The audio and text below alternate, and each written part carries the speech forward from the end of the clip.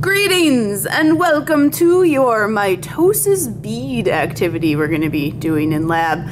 And you guys will be drawing each one of these little beads as they move through mitosis. So here we have a cell, an extremely generic circular thing that inside of it has a green nuclear envelope with 4 chromosomes inside.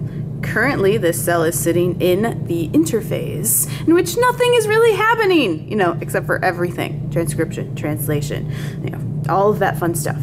So the cell is living happily. Now it decides it needs to rebuild. We need to go through mitosis. So the first thing that has to happen during mitosis before mitosis is replication of our DNA.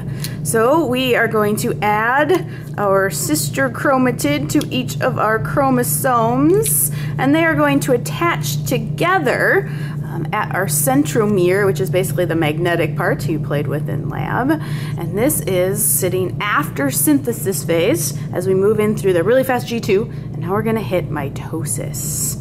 So the first stage of mitosis is prophase. Prophase is going to involve our nuclear envelope disintegrating. Wah, wah. And the DNA will be condensing in the center of the cell. And as we move into metaphase, the spindles are going to start making our chromosomes line up along the metaphase plate. Okay, so we have all of our chromosomes happily lined up along our metaphase plate. And as we move into anaphase, we are going to see the chromosomes get yanked apart from one another. One of each will go to each pole of the cell. And then we will see telophase as our nuclear envelopes start to reform. And we are going to pulling apart the cells during cytokinesis. Okay, and our telophase will see our nuclear envelope reform. And we have one cell and 2 cells that are completely identical, and one nucleus to wrap around them.